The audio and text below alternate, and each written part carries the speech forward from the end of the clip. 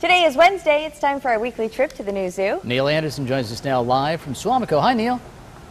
Hey, good morning. Well, we're hanging out with the pelicans. We're inside our North American aviary, and we just ended up adding a new pelican, Maury, who was found on Lake Butamore, and he actually had a broken wing, so he's not going to be able to be released back to the wild. So he has joined Durango, who also had a foot problem because he was caught in fishing line out in Green Bay. So they're both birds that are going to have to make a living now, you know, in a captive environment, and we've got a perfect place for them in here in our North American aviary. But we want to show you something is, you know, when you're going to visit a zoo, we always talk about visiting a zoo at different times of the year because you're going to see different things. Animals are different.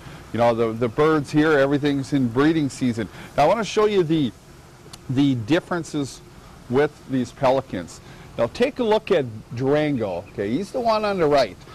Now there's a few things that's different with him than Maury. Now Maury's a younger bird, but Maury isn't in breeding plumage.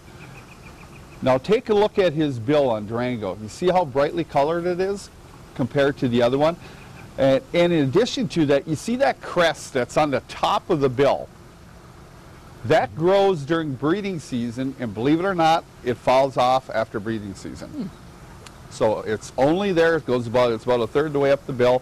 And then you can also take a look, you'll see around by his eye, you know, there'll be a large swelling area, and that'll become brightly colored.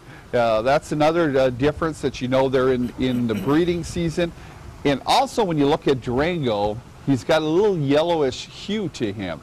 And that color is only there during the breeding season. Now, as soon as they, you know, lay the eggs, what happens then is, like, say, that crest will fall off. Then the coloration, once he does molt out into an eclipse of plumage, he'll look very similar to Maury over there.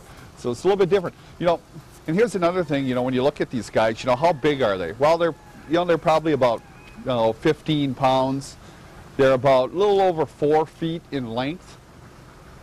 But get a load of this, they have the second longest wingspan of all North American birds, only second to the California condor.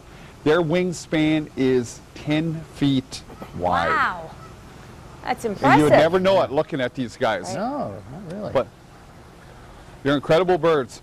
They really are. Well, Neil, thank you very much. We'll talk with you again next hour, okay? Hey, There, sounds good. Oh, yeah.